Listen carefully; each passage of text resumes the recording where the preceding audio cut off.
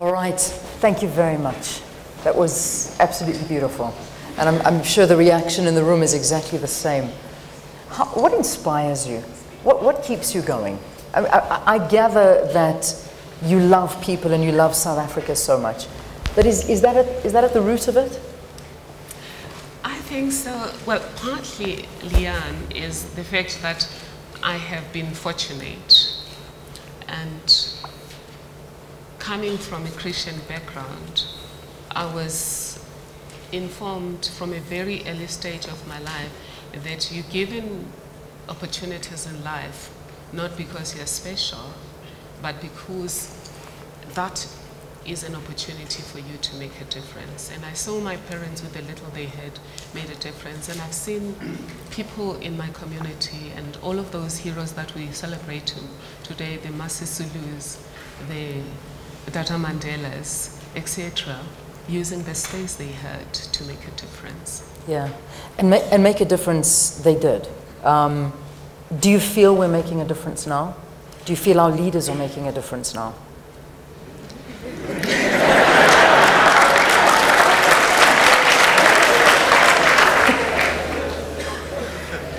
Leanne, I hosted young girls this afternoon, and one young girl, 17-year-old girl, asked me the same question. Yeah. How am I supposed to know? I'm not God. They said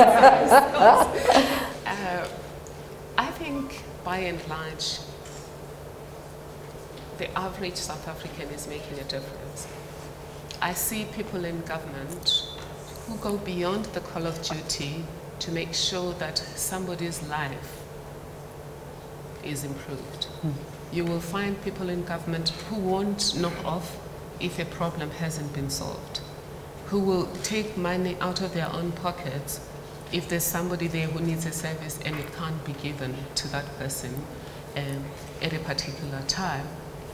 So there's plenty of people who are doing the right thing, but we have to look at that Plato thing that I spoke about earlier, that sometimes we do allow people who shouldn't be leading us to lead us because they're incapable of doing more than what they're capable of doing. Yeah.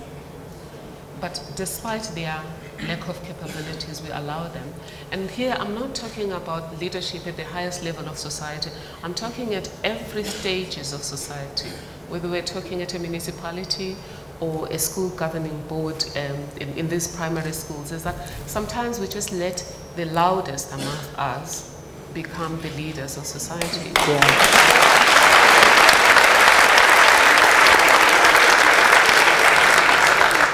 But they are in the minority. The majority of people who are occupying positions of leadership are doing their best to ensure that our people get an improved quality of life. That's why we've made strides in the last 20 years. We would have done more if it wasn't for the mischief of some. Yeah. You know, all right. You know, one of the most incredible things was, and I mentioned it in the introduction, is when you were named as one of the 100 most influential people in the world by Time magazine. And that is a massive accolade to have. But again, I spoke about the reaction to that nomination. South Africans went wild. You were trending for days. I think you were even shocked. In fact, I think you joked that you thought it was a Nigerian 419 scam or some, you know those emails that you receive saying you've won $1 billion because somebody died. I think you thought when you saw you one of Time magazines, that's what you were quoted as saying. But having said that, and I do have to add my voice to an article that I read by a journalist who basically wrote that the reaction to you being nominated on that list was the desperation of South Africans to have good, strong leadership. And I had to agree at that one point. In fact, there were even international journalists saying that South Africa wants moral rock star leaders like yourself, that we are lacking that. And it's unfortunate that people do speak that way. Do you think that the reaction to you doing such good work, people loving the work that you're doing, is South Africans craving exactly what you spoke about there at the podium, is that we all want a corruption-free society? Well, I would say firstly, Leanne, I'm not delusional to think that I'm one of the top 100 influential people in the world. I did accept the accolade, of course, with humility, knowing that the important thing is that it highlights the importance of good governance in every nation. And it also highlights the Public Protector institution worldwide as a partner in good governance. Secondly, I don't really put myself out there as a paragon of virtue or a paragon of morality. My team and I have one aim and one aim only: to do our best in the space that has been given to us. And if society appreciates our best, we celebrate that. And I think we all called upon to do the same thing. Last week in church, I used the example of Esther in the Bible, who was placed in a particular society at a particular time. All she was called upon was to play her part. And I think that's all we're called upon to do. I do believe, though, that the real heroes are not the Public Protector team.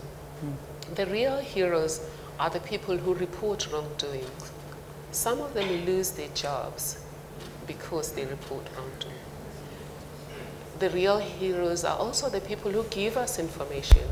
Some of them have been demoted or fired because they gave us information. And we need leaders who claim to be against corruption, to ensure that they protect these people. Going forward, we need to see a situation whereby we all really walk the talk. When we say we're anti-corruption, let staff members be safe in knowing that they can report wrongdoing without facing reprisals. Yeah, yeah. It's difficult not to talk about Nkandla. It really isn't. So should we just like get the pink elephant in the room to talk? Let's talk about it.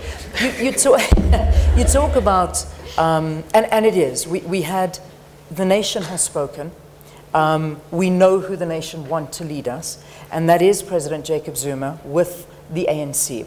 However, you have found in your review that there was maladministration, that there was improper gainfulness out of the president's homestead, and at the same time, they now want to, in fact, take what you have found to court. How does that make you feel? A lot of work, a lot of resources have been put into it, and now you have to go back to court. A government that takes you to court is a good government.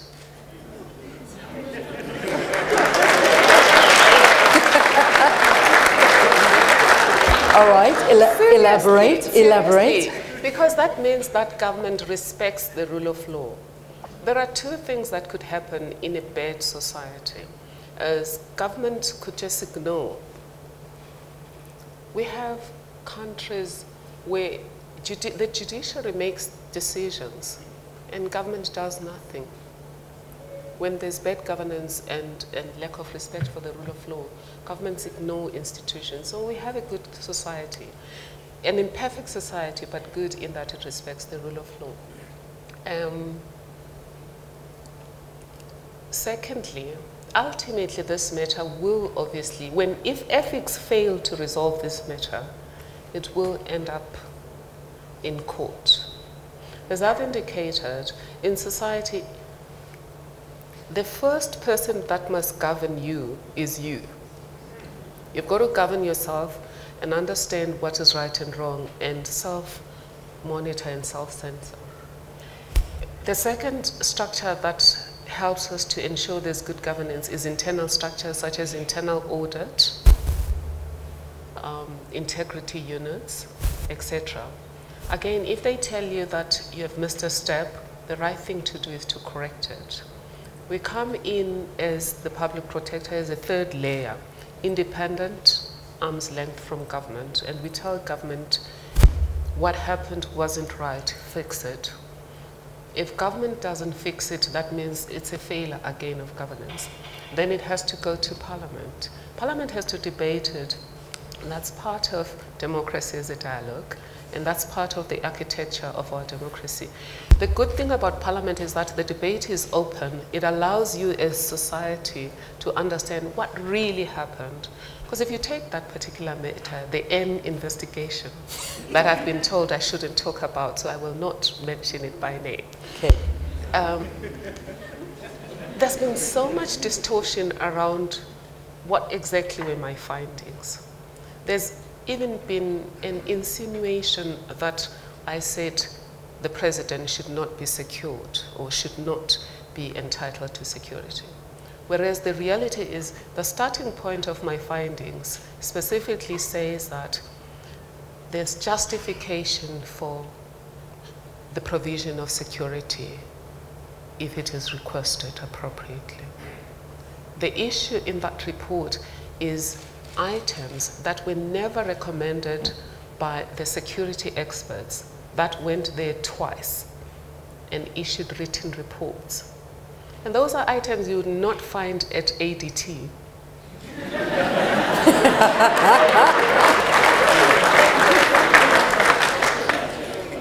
If you will find them at ADT, tell me, such as a chicken run, a swimming pool, a visitor center. A fire pool, please. A pool, yeah. etc. So those are things we would be discussed properly in Parliament, and obviously people would, through parliamentarians, be able to raise questions, because you are entitled to write to the parliamentarian who is the leader of your constituency and ask them to raise questions on your behalf. And that's democracy as a dialogue. Ultimately, then, these matters go to court. But if I were government, and it's an issue of ethics, I would resolve it within ourselves, because it's not going to be nice when the judges tell the politicians how to behave ethically. It will happen if this matter goes to court. And for us, we're not afraid of going to court. We just said it's premature to do it. Yeah. And secondly, it's a waste of money. My office is a very small office with a budget that is under 2 million. I mean, that's under 200 million. And we don't have a budget for litigation. We'll now take our investigation budget and litigate. And incidentally, we are now being taken to court every day, including by one minister that we said she was reckless because she refused to give a company a 3-month handover period. Reckless. She's taking us to court to say it was okay to do it overnight, and in the process, something happened that has cost that department initially 10 million. But she's debating that she wasn't reckless. Yeah. And she wants a court of law to tell her that she was reckless, and it will tell her that she was reckless.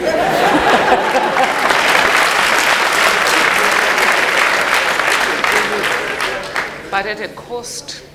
At a cost to us and to the taxpayer. Yeah, which is a problem. Yes. I am going to open up the floor. We've got about 15 minutes or so left with the public protector, and I'm going to ask a couple. Wow, did you even know they were sitting there? No. It's the first time we've seen you. Hello, it's so nice to see you. All right. Oh my gosh, there's waving and everything. All right.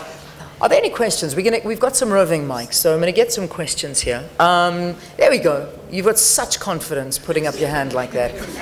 While we get the mic to you, I'm just going to ask you a question as well. You talk about a minister, and let's talk about, I'm just going to pick on one minister, because of course the ministers were all announced on Sunday. And I'm quite fond of him as a person, because I think he's so charismatic. But the deputy minister now, Becky Cele, who was taken out of his position because you found him guilty of maladministration. In fact, you also implicated him in the N investigation. And yet now he's back in government. So when we talk about things like this, you know, and that leadership and that moral rock star I'm talking about, Does it make you worry a little bit, though, that perhaps the leaders that are in place should not be there? Again, that's not my place to decide who should be in leadership. It's for society. What I can say, though, which we were discussing with my team, is that when society puts people in leadership, it doesn't necessarily mean you should repeat what you did yesterday. People have voted different political parties in various provinces, and when we go to municipalities, they'll vote people. Often the people they will vote in are people who made mistakes previously. I don't think it's necessarily an endorsement of wrongdoing. It's probably in the hope that this time you're going to do things differently and you're going to do things better. It's like an abused spouse, really. An abused spouse just thinks that you are my childhood sweetheart, you once loved me, and you tell me that you love me, and they stay. But they don't stay because they enjoy the abuse or they're giving you license to continue abusing. They stay with the hope that you'll change your ways. Nicely put.